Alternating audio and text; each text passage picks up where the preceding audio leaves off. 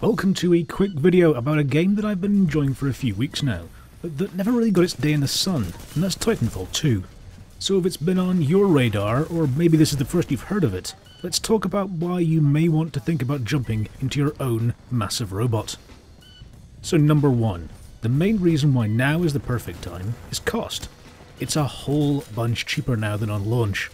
On PC, on Origin, you can now buy Titanfall 2 33% off thanks to an early Black Friday deal, and then get a further 20% off at the checkout using the code Titan20.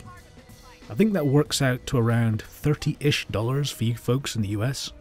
I'll put links to the Origin store in the description along with the code for you to copy pasta. If you're on console, don't fret. Walmart in the US apparently has it for around the $30 mark as well, and in the UK, reports are that HMV will have Titanfall 2 at heavy discount this Black Friday as well. The second reason why I'd suggest you look at Titanfall 2 is that it plays really well. Basically, the only major thing wrong with this game was the way it was launched, sandwiched uncomfortably close to Battlefield 1 on one side and Call of Duty on the other. It never got the credit it really deserved, even though the reviews seemed almost universally positive. The movement is perhaps what characterises the game more than anything. If you come from playing Dirty Bomb, then think of that sort of movement mechanic, but then taken to a really kind of sci-fi high concept limit. There's sliding and bunny hopping and lots of wall riding. The movement is all about conservation of momentum. The gunplay is good too. The weapons are varied and the sound, along with all the other sound design of the game, is really kind of nice and meaty.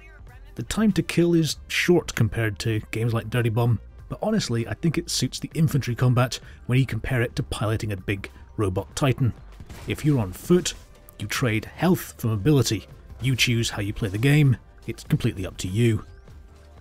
If you're a single-player campaign fan, then Titanfall 2 has that as well. I've actually not completed it yet, so no spoilers. But from what I've read, it reviews really well. Perhaps one of the standout single-player experiences of the year. Apparently it's in the small but well-formed mould of about 6 to 7 hours long. For me, someone who normally doesn't care about single-player FPS games, I'm actually happy about its inclusion this time. Number 3. Finally, and for me this is a big reason why I want to support the game. All future DLC is free. That's right, there's no season pass or special edition of the game you need to get the future maps and weapon unlocks.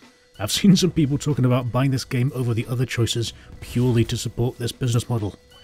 This means that the player base in the future won't be split across multiple map packs or expansions, something that can be difficult when you're playing with friends.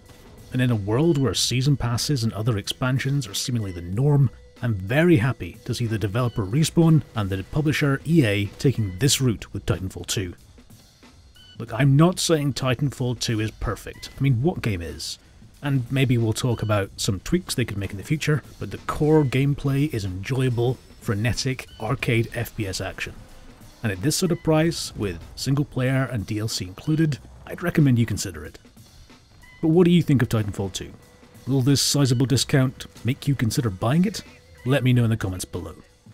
If you enjoyed this video, why not hit that thumb up button and consider hitting that subscribe button too. It's free, it helps me grow the channel and keep making these videos. If you want to follow me on Twitter, I'm at LCTRGames. Thanks for watching, and I'll see you next time. Take care. Titan ready. Call it any time, pilot.